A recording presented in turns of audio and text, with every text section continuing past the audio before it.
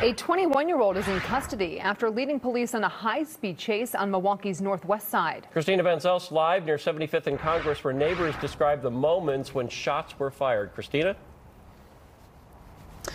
Police say they were actually chasing a stolen car. We talked with a woman who lives here on 75th Street. She says she heard the gunshots and then saw police speeding down that alley. We also talked with a neighbor who lives across the street across Congress here, and he says after what he saw yesterday, he was surprised to hear there was a man arrested.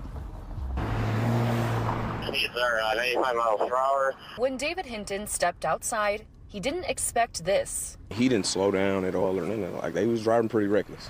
Hinton lives near 75th and Congress. Around 5 Monday night, there was chaos in his front yard. I heard like a loud bang and wasn't sure what it was. I'd step in the house, but then as soon as I step in the house, I hear the tires screeching and stuff like that. Milwaukee police say shots were fired at officers during a chase. Around the corner, this neighbor heard it too.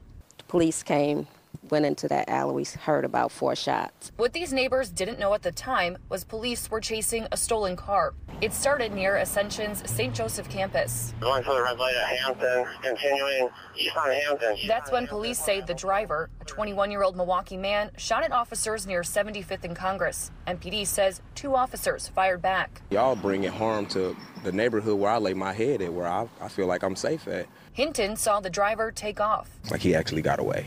Until police say the driver crashed near 35th and Capitol.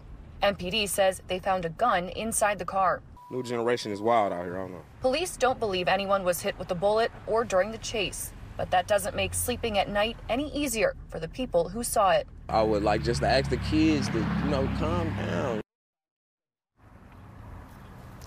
The 2 officers who fired shots were placed on desk duty per policy. We're still waiting to hear what charges that 21-year-old will face. Reporting live in Milwaukee, Christina Van Zelst, FOX 6 News. Christina, thank you.